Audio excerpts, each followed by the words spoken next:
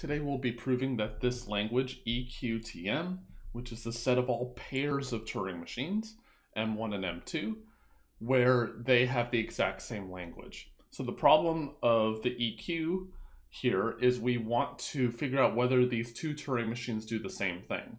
So if I want to have two programs and I want to figure out whether they do the same thing, that's equivalent to the EQTM problem. And today we'll be showing that it is undecidable.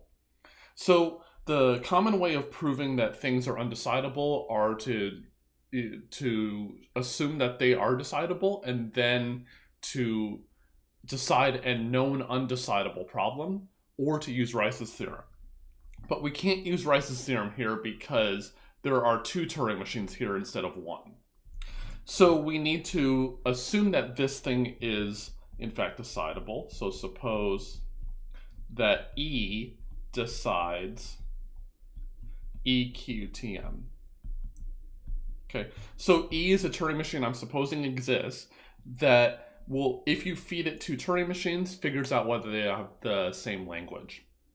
And the list of known undecidable problems up to this point are the ATM problem and the ETM problem. The first one being a Turing machine and an input, figuring out whether it accepts the input, or ETM, whether the language is empty.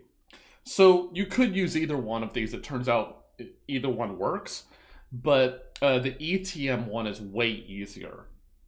So here we're going to decide ETM, the emptiness problem.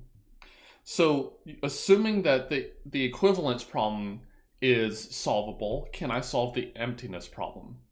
Well, remember that the emptiness problem, you're given exactly one Turing machine, whereas the decider, supposedly, for EQ requires two. So here's how this is going to work. So on input M, where M is a Turing machine, so we're trying to decide the emptiness problem now, assuming that the equivalence problem is decidable. And what we need to do is we need to feed in two Turing machines to this decider E. Well, I can't just feed M twice because the language of the machine's equivalent is equal to the language of itself. So if I feed M to it, that's not going to really help us. So what we're going to do is, and this is pretty standard, is to make a Turing machine, which I'm going to call M sub empty, with empty language. And that's really easy to do.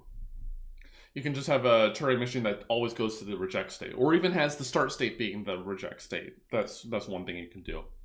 So what we're going to do now is, as the second step, is to run that supposed equivalence decider upstairs.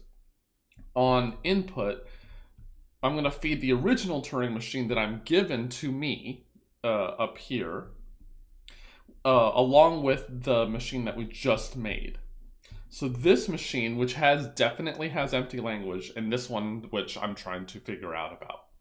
Well, if M has empty language, then E is going to say yes, they have the same language.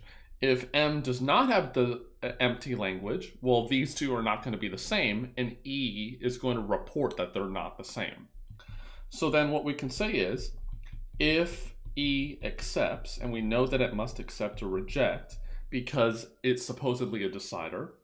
So if it says they really are the same, then that means that M's language is empty, and I'm trying to decide the emptiness problem, so I need to say accept here.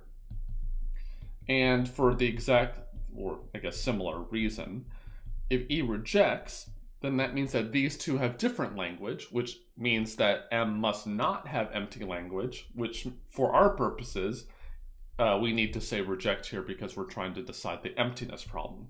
So here we need to say reject.